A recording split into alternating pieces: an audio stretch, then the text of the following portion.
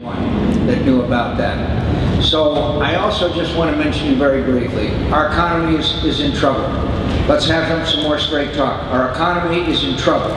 And we're going to have to cut taxes, and we're going to have to lower interest rates. And one of the things we have to do is make the Bush tax cuts permanent, so Americans don't experience an increase in their taxes. There's a thing out there that's an evil called the alternate minimum tax. My friends, it was designed for a few very wealthiest people. It now can attack 25 million American families. It has to be repealed. It must be repealed.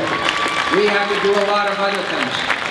And amongst them, depreciation. Let the businessman write it off in 1 year. We have to do a lot of things. And passing this stimulus package quickly and getting it out to the American people is something we ought to do, and not load it up with pork barrel projects.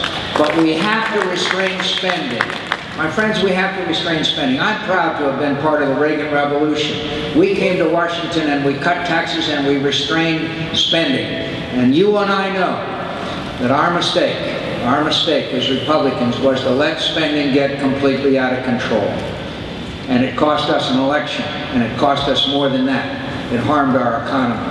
Ronald Reagan used to say, and this is a very appropriate place to quote Ronald Reagan, if I might say, he said, by the way, one of the thrilling moments for me and for Cindy is when we watch those ships going in and out, those Navy ships, and a special thrill is when the USS Ronald Reagan does that. It's such a thrilling moment for all of us, as you know. He used to say, Congress spends money like a drunken sailor, only he never knew a sailor drunk or sober with the imagination of Congress. I'm not making this up when I tell you I got an email from a guy about 6 months ago that said, as a former drunken sailor, I resent being compared to members of Congress. I can't blame the guy. So, my friends, look, when consumers spend money, it's good for the economy. When people invest in automobiles and products and all the goods and services, it's good.